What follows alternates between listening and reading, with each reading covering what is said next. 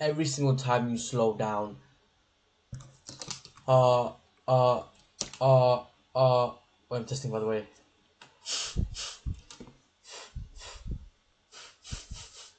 What microphone is this using, bro? Is this using my headphone microphone right here?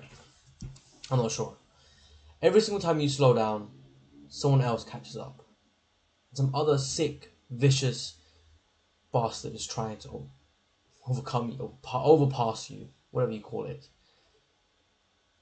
Every single time you slow down, someone is trying to catch up to you. And someone is going to catch up to you. Every burger you eat, every run you miss, every gym workout you miss, every sparring session you miss.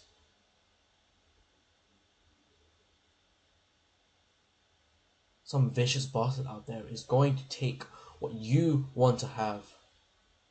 I remember this, and I think about this often. All the experiences I've had so far, condensed. Like in a singular moment, like a flash. Sparrings I had, fights I had, maybe. Bullying that's happened, training that's happened, doubt that happened. Doubt that has happened. I think about everything.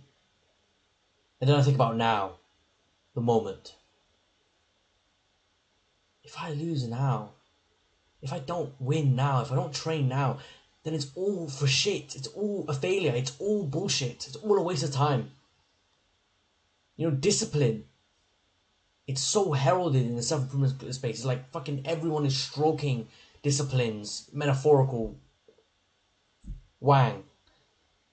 But like discipline is only used so much and so, how do I say this, so effectively. If you use discipline to clean toilets, but you're not being paid to clean toilets, and you're just doing because you don't want to do it, and you just do it non-stop, and you clean toilets, and you're the best toilet cleaner, maybe you'll earn some money. But like, what the fuck? You're not even getting paid, and you're the best, and you're ultra disciplined. What the fuck's the point? Discipline needs to be used accordingly,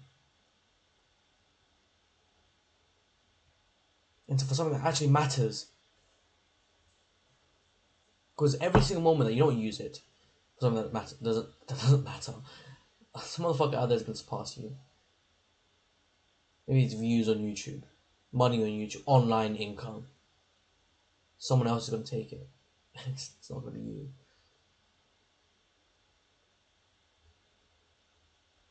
you. A good friend of mine previously told me, the longer you wait, the more fucked you'll be. Yeah. Catch you next video. Peace.